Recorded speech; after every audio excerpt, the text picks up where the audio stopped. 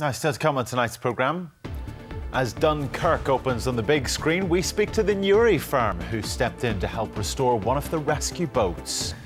Now, a Newry company has come to the rescue of one of the last remaining Dunkirk small ships. It was involved in the rescue of almost 350,000 British and French soldiers, including hundreds of volunteers from Northern Ireland. What unfolded during one of the most significant events of the Second World War is now being immortalised in a brand new Hollywood adaptation.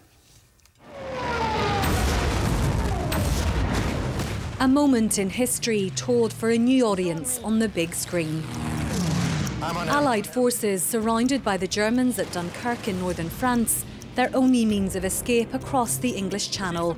The call went out to boats across Britain to help the Navy in their rescue. Ready on the stern line. What are you doing? You know where we're going. Into war, George.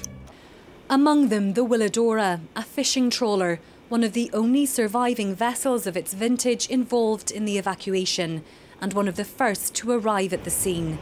Built in 1901, it was salvaged by volunteers from an English maritime history organisation.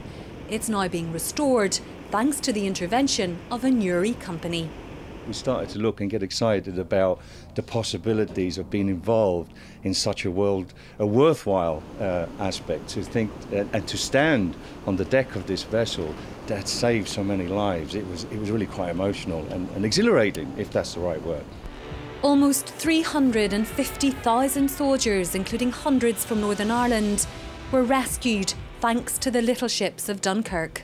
It was the small ships that saved the day. The destroyers could not have picked up more than a fraction of the men. Churchill said to save 50,000 troops in that evacuation would have been a miracle. They saved nearly 350,000 troops and the flower of the British Expeditionary Force. The Willdora will now lead out the tall ships at the start of next year's race. A little boat which continues to make a big impact thanks to a local helping hand.